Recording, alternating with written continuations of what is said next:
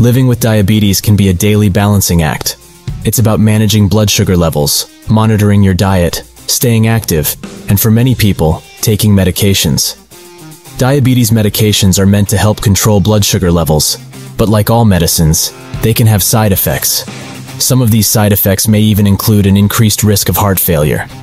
Before we continue, if you appreciate all the information and the research that goes into making a video like this, it does help out tremendously if you hit the like button and hit subscribe.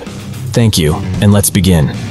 It's an alarming thought, but it's important to understand that not all diabetes medications carry this risk, and even among those that do, the risk doesn't apply to everyone.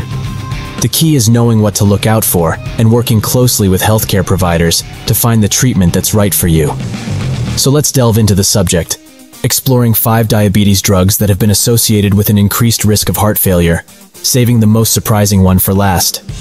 Starting off, we have allogliptin, Nesina, a DPP-4 inhibitor that works by controlling blood sugar levels. Allogliptin is quite effective in managing diabetes and is often used in combination with other medications. However, some studies have shown a link between allogliptin and heart failure, particularly in patients who have a history of heart disease. It's not entirely clear why this happens, but it's believed to be related to the drug's effect on certain hormones that can lead to fluid retention. Fluid retention can put additional strain on the heart, leading to heart failure in some cases. It's important to stress that the risk is generally considered to be low, and many people take allogliptin without any problems. Still, it's something to be aware of, particularly if you have existing heart issues. Next on our list is exenatide, Bydureon, a GLP-1 receptor agonist. This type of medication helps to stimulate insulin release and slow down digestion, controlling blood sugar levels in the process. Like allogliptin, exenatide has been linked to heart failure, but the connection is not as strongly established. Some research has raised concerns, particularly in patients with pre-existing heart disease.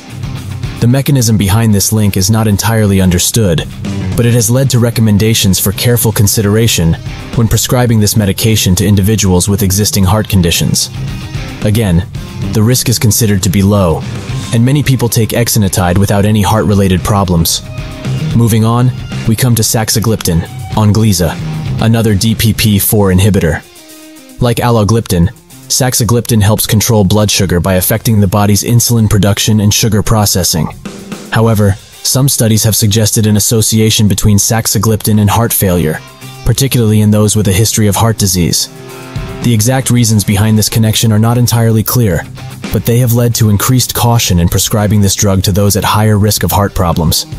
Once again, it's important to remember that the risk is considered low for most people, but it's something to be aware of, especially if you have other risk factors for heart disease. Then, we have pioglitazone, Actos, a medication that belongs to the thiazolidinedione, TZD, class of drugs. Pioglitazone is known for its effectiveness in increasing insulin sensitivity, but it also has a downside. The drug has been associated with fluid retention and edema, which can strain the heart and lead to heart failure. This effect has led to recommendations that individuals with existing heart failure avoid pioglitazone, and that those taking it should be closely monitored for signs of heart-related problems. It's a significant concern, but it's worth noting that many people take pioglitazone without experiencing these issues. If you're considering this medication, it's something to discuss in detail with your healthcare provider, particularly if you have a history of heart disease. Finally, we reach the most surprising drug on our list, rosiglitazone, Avandia. Rosiglitazone is another TZD, like pioglitazone, and it was once widely prescribed for managing diabetes. However, several studies have linked rosiglitazone with an increased risk of heart failure, and in some cases, the risk was found to be significant enough that restrictions were placed on the drug's use. Unlike the other drugs on this list, the connection between rosiglitazone and heart failure has been more firmly established, leading to extensive monitoring and careful consideration when prescribing this medication. The discovery of the connection between rosiglitazone and heart failure was a wake-up call for both the medical community and the pharmaceutical industry, leading to increased scrutiny of diabetes medications and their potential heart-related side effects.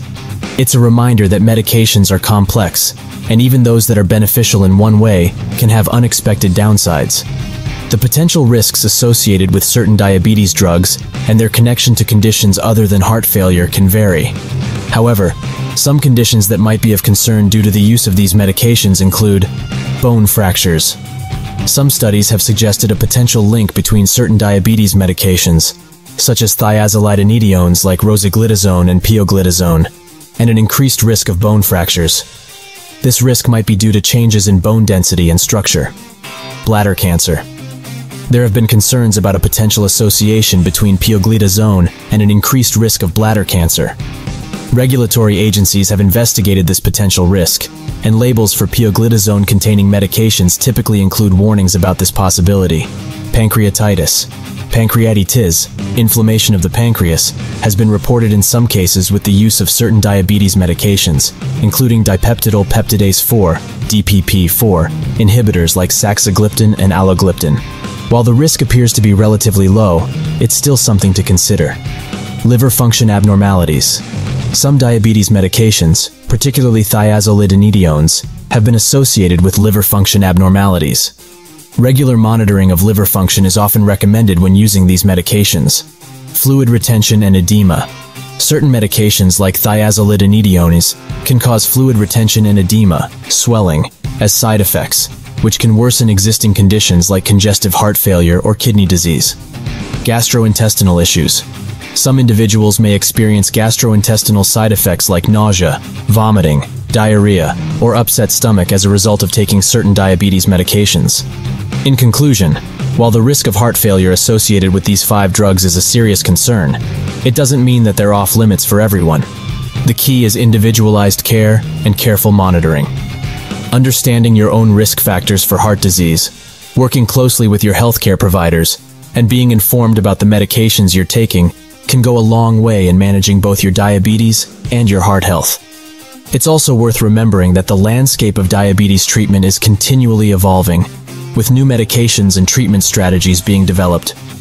Research into the connections between diabetes and heart health is ongoing, and future advancements may lead to even safer and more effective options for managing diabetes without increasing heart risks. As with all medical matters, knowledge is power.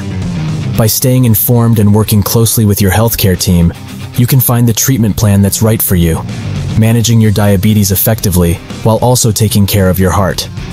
It's a journey, but with the right support and information, it's one that you can navigate with confidence.